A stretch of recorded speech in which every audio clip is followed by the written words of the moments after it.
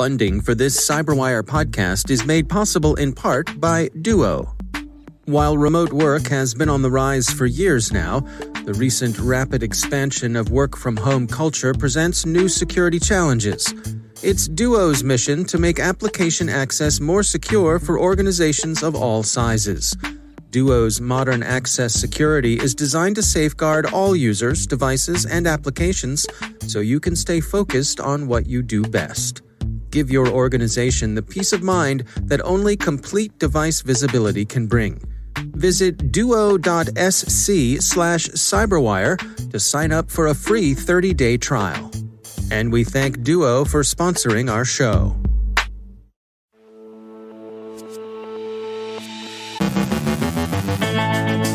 Microsoft wraps up its internal investigation of Solorigate, which the U.S. government continues to grapple with and which has had some effect on Norway.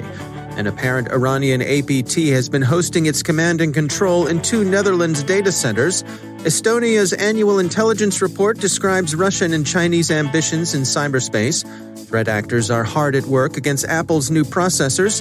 Kevin Magee on the Canadian National Cyber Threat Assessment for 2020. Our guest is Mark Testoni from SAP National Security Services on the Biden administration's first 100 days. Plus, lessons from the ICE and how hackers became cybercriminals.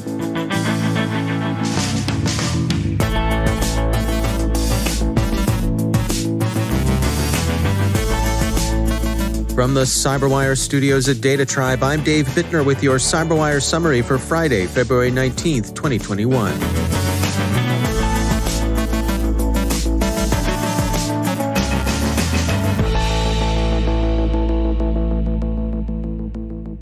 Microsoft published what it calls its final update on Redmond's internal investigation of Solorigate yesterday. They found no evidence that threat actors gained access to either production servers or customer data, and concluded that Microsoft systems were not used to attack third parties. They did find signs that the intruders were able to inspect a few code repositories for Azure Cloud Identity and security programs, for Exchange, and for Intune mobile management. Microsoft takes away from Solorigate a renewed commitment to zero trust. For its part, the U.S. government continues to mop up what's been by all accounts an effective and quite damaging cyber espionage campaign. Ann Neuberger, U.S. Deputy National Security Advisor for Cybersecurity and Emerging Technology, has been careful to set expectations. The U.S. government is still in the relatively early stages of coming to grips with the incident. The Federal News Network quotes her as saying, quote, "If you can't see a network, you can't defend a network. And federal network cybersecurity need investment and more of an integrated approach to detect and block such threats." End quote. So there's a slog ahead, but Neuberger thinks the end result will be better security. Agencies will build back better with more modern, more resistant systems. Compromised versions of the SolarWinds Orion have also affected other organizations outside the U.S. Norway's Sovereign Wealth Fund has disclosed that it downloaded and installed a compromised version of Orion last July. They realized what they'd gotten into this past December 13th, and since then have taken steps to fix the problem, the media outlet DN reports. The Netherlands Times reports that an investigation by Bitdefender, in cooperation with the radio news outlet Argos, has uncovered a large cyber espionage operation, apparently Iranian in origin, that's managed to establish its infrastructure in 2 Amsterdam data centers.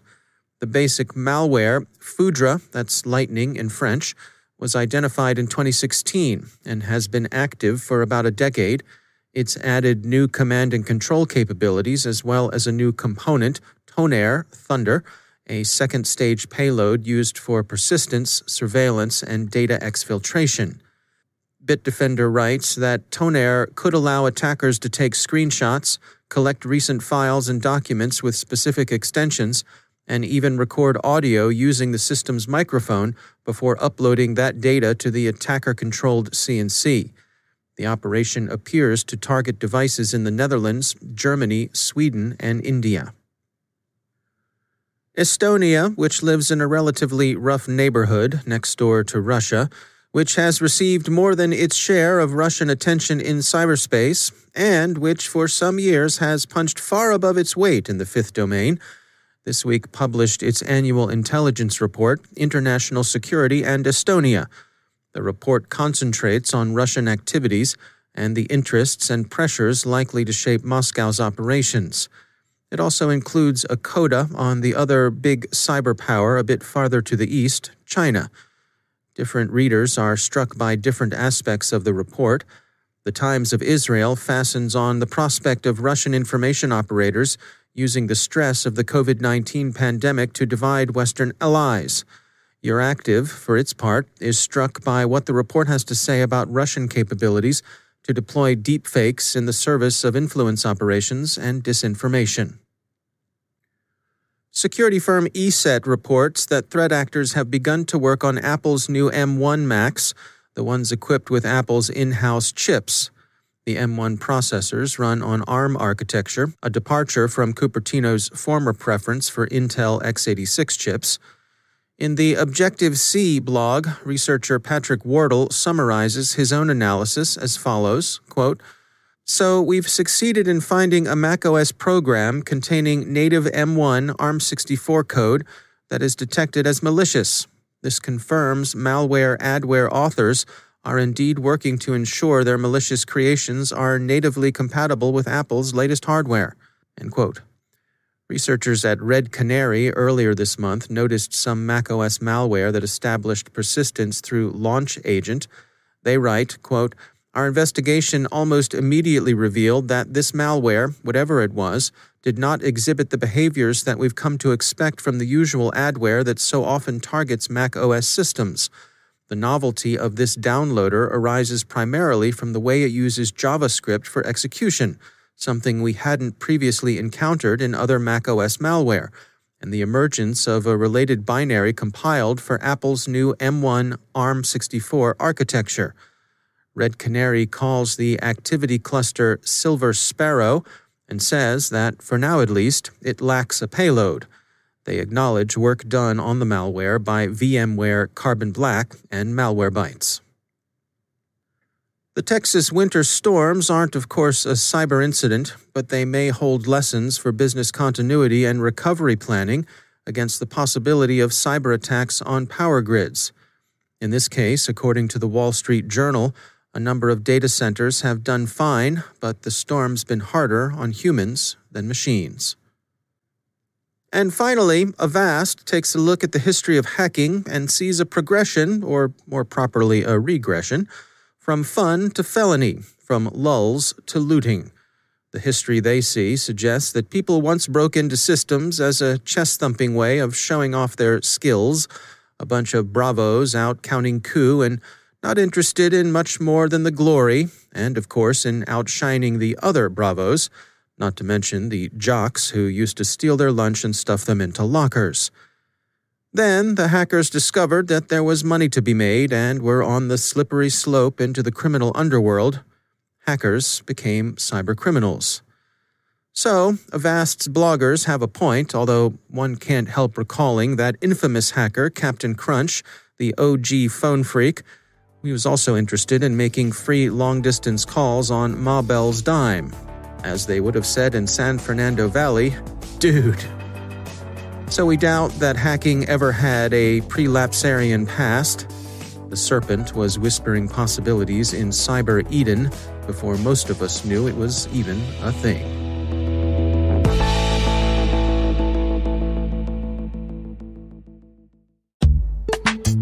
And now, a word from our sponsor, ExtraHop, securing modern business with cloud-native network detection and response.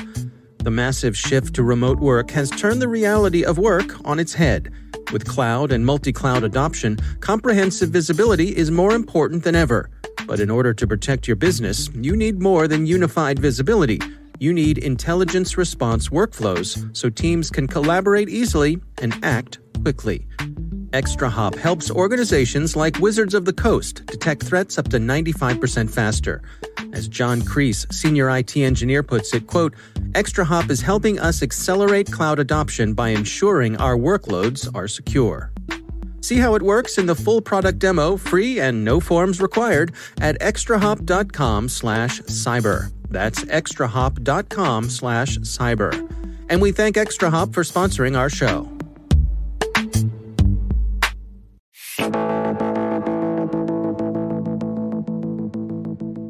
When a new president takes office, it's become standard practice to announce a list of policy goals and aspirations for the first 100 days of their administration, and President Biden is no exception.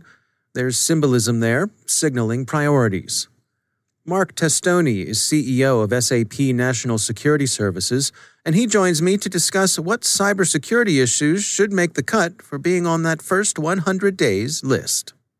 In a lot of ways, what we've seen in the last few years is there's been kind of an increased awareness of threats in this area, at least at an aggregate scale on the threat of China and supply chain to some degree because of what happened in the 2016 election. There is greater awareness of cyber in general, so that's all goodness. I think we often, and the expansion and growth of the CISA and the work that was done under the director, Christopher Krebs, I think was noteworthy in the last few years. But the reality is we're coming off of a breach of a new calculus and consequence with SolarWinds. And we're looking at cyber. I think the vectors of cyber are beyond the concept of breaches, which we've all been hearing and dealing with.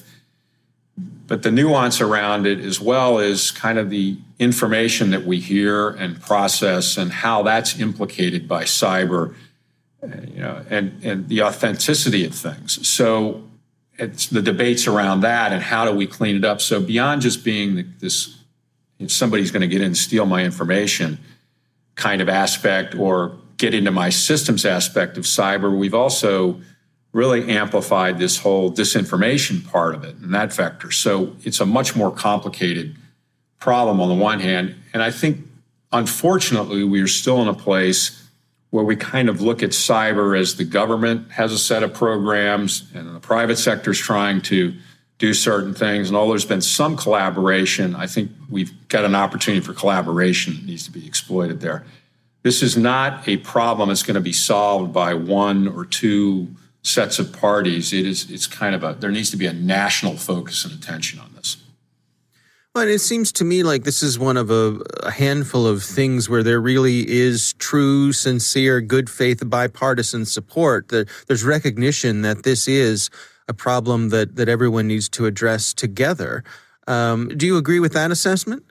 I agree. I mean, we've had several Congresses looked at this. It's passed legislation. It's had bipartisan support going back a number of years. We've seen over multiple administrations the expansion of the Homeland Security's role.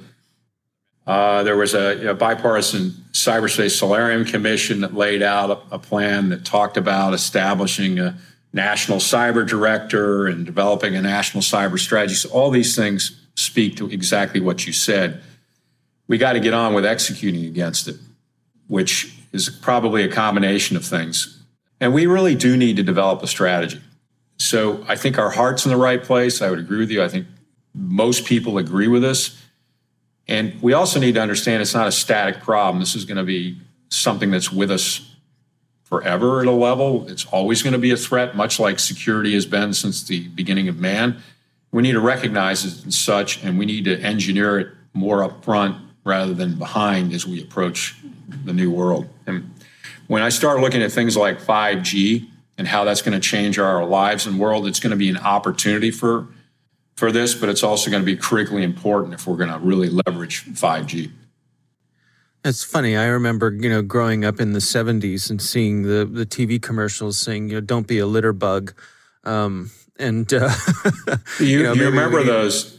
It's fascinating. And I think we all remember the picture of the Native American in the canoe. Right. Yep. And the one by the side of the road with the tear rolling down his face at the litter. Yep. Absolutely. It's iconic. This is what we need, Dave, in my mind. That's the kind of impact. If our kids, your grandkid or son and my grandchild are doing a podcast in 40 years and they're remembering things that we were able to do during this time, I think it would be critically important. What do you think about this notion of having something like the NTSB, where major breaches are automatically evaluated, investigated?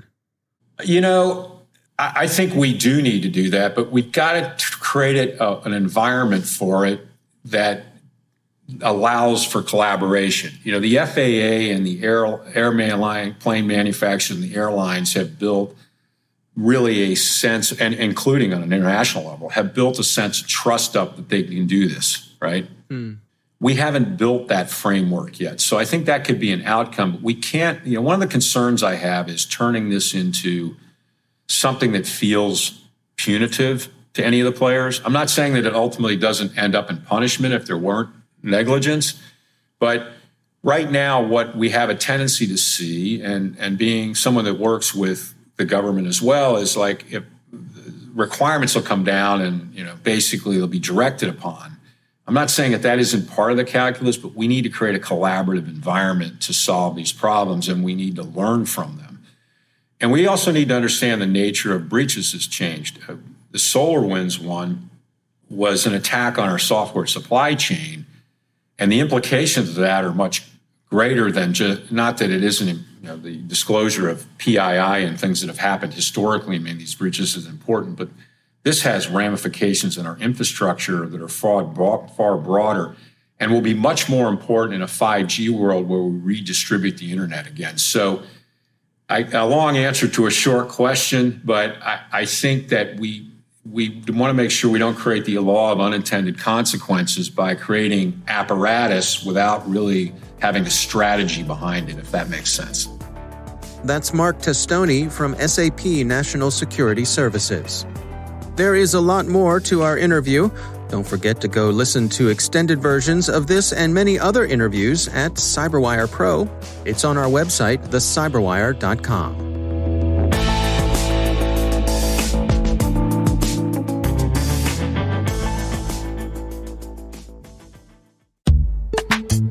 And now a word from our sponsor, Detectify. New vulnerabilities in web technologies like jQuery, Apache, WordPress, you name it, pop up each day. 1,500 plus CVEs were reported on NIST.gov in October 2020 alone. Sifting through them to find which ones are relevant, then research them, well, nobody got time for that. Detectify collaborates with leading ethical hackers to develop the latest research into security threats from hacker to scanner in as fast as 25 minutes. Using payload-based testing, Detectify automates relevant tests with proven exploits to simulate attacks in a safe way that doesn't take down production. Get hacker knowledge in your hands for security that goes beyond the OWASP Top 10, monitors subdomains for potential takeovers, and uncovers vulnerabilities you thought were fixed. Level up and start detecting critical vulnerabilities in time with Detectify. See for yourself with a 2-week trial at detectify.com/cyberwire. And go hack yourself. That's detectify.com/cyberwire. And we thank Detectify for sponsoring our show.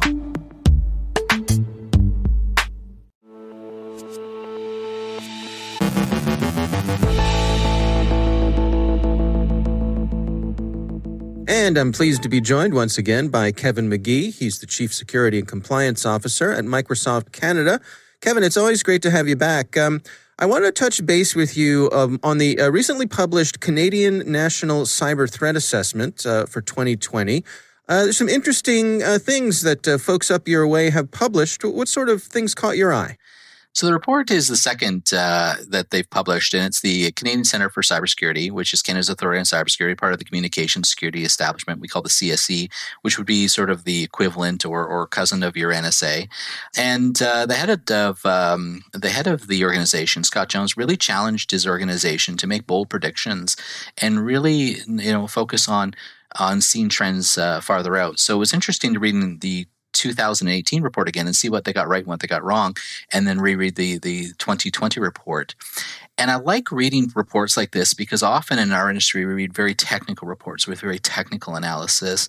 And this report in particular is very focused on the threats to the citizens of Canada and how we look at the attack vectors and how we looked at the challenges from their lens rather than from the technologist's lens. And I think that that diversity of opinion and challenging of my premises is really why I enjoy reports like this. And so what were some of the highlights for you? So one of the things that really immediately jumped out at me is I'd kind of written off cryptojacking as a attack vector, and maybe that was because of the drop in Bitcoin. We're not seeing it being as often popping up in our day to day. Whereas 2-3 years ago, I would have really thought that cryptojacking might have taken over the whole ransomware market, and we would have been done with ransomware. And we're seeing as the rise in prices are increasing that's becoming a new attack vectors again. So again, challenging my premises, seeing what's happening from another threat vector makes me as a chief security officer then think, okay, I now have to invest some time in looking at this and seeing how it's affecting my organization and my customers as well. And how does this compare to things that are tracking, other places around the globe? Or are there some specifically regional things, or as things happen in Canada, so they do, globally? I think it's interesting that we are really becoming a global market for all things, including cybercrime, and cybercrime is really top of the list. It's the number one threat vector to Canadians as well as in most organizations. That's what I'm reading around the globe as well. So I think it's different sectors maybe are under attack in Canada than other countries, but the trends are very much the same. And I guess it's because cybercriminals don't really look at geography or zip codes; they look at IP addresses, and that's really made a level playing field for smaller countries to come under attack. And I think there's a message in there, a lesson to be learned, is that just because you live in a smaller country that may not you may not think you're going to be attacked or you're going to be a victim of some of these crimes because you're obscure. That's not the case anymore. And we're seeing really the trends that are tracking in Canada very, very similar to those tracking around the world. All right. Well, the report is the Canadian National Cyber Threat Assessment. Kevin Magee, thanks for joining us. Thanks, Dave.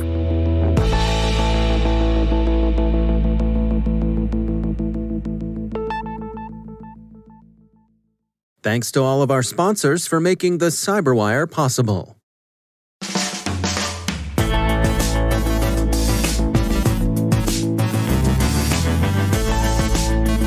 And that's the CyberWire. For links to all of today's stories, check out our daily briefing at thecyberwire.com. And for professionals and cybersecurity leaders who want to stay abreast of this rapidly evolving field, sign up for CyberWire Pro. It'll save you time and keep you informed. Give your body the comfort it deserves. Listen for us on your Alexa smart speaker, too. As you're enjoying your weekend, don't forget to take a few minutes and check out Research Saturday and my conversation with Bohan Zajerna. He's a senior information security consultant at Infigo, also a member of the SANS Institute. We're discussing his research on using Chrome extension syncing to exfiltrate data. That's Research Saturday. Check it out. The CyberWire podcast is proudly produced in Maryland out of the startup studios of Data Tribe, where they're co-building the next generation of cybersecurity teams and technologies. Our amazing CyberWire team is Elliot Peltzman, Puru Prakash, Kelsey Bond, Tim Nodar, Joe Kerrigan, Carol Terrio, Ben Yellen, Nick Valecki, Gina Johnson, Bennett Moe, Chris Russell, John Petrick, Jennifer Iben, Rick Howard, Peter Kilpie, and I'm Dave Bittner. Thanks for listening. We'll see you back here next week.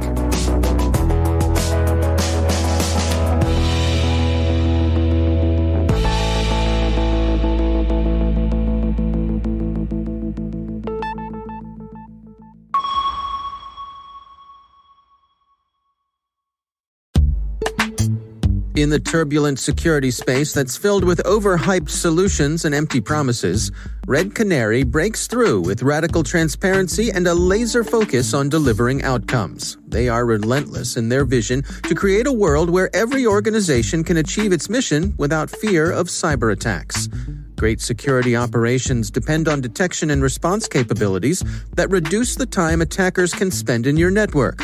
That means having detailed visibility and broad detection in the places where they operate, your endpoints, your network, and your cloud environments. Red Canary is passionate about improving outcomes, not just for their customers, but for the entire community. You see that passion in the content they deliver and via their open source projects like Atomic Red Team. At the end of the day, Red Canary is your security ally. See what it's like to have a partner in the fight. Visit redcanary.com today. And we thank Red Canary for sponsoring our show.